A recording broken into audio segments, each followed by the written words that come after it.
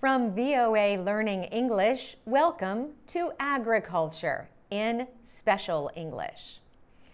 I have a question for you. When is a plant considered a weed? Well, the experts at Penn State University have a simple answer: when the bad qualities outweigh the good qualities. Consider the fact that crops produce several hundred seeds from each plant. By comparison, each weed plant can produce tens or even hundreds of thousands of seeds. And some buried seeds can survive up to 40 years or longer. Eradicating, or getting rid of weeds, means that you have to remove all the seeds and roots so the plants will not grow back. But birds, wind, and weather can bring them back to the land. A more common way to deal with weeds is to control them so that the land can be used for planting. Experts advise using 2 or more control methods.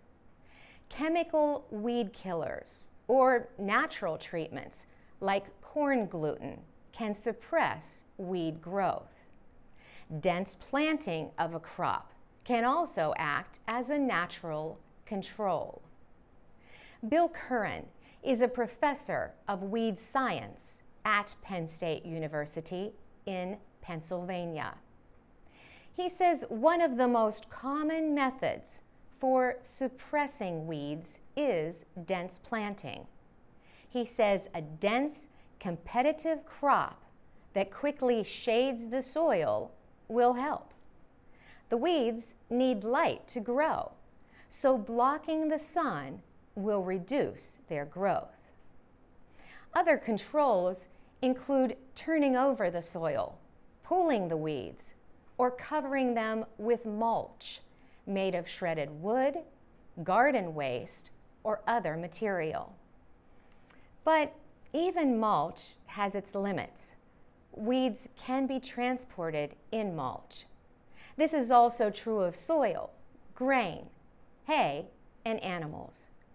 Animals like sheep or goats eat weeds, so they can provide a biological control. Even insects and other organisms can also act as biological controls. For VOA Learning English, I'm Carolyn Persutti.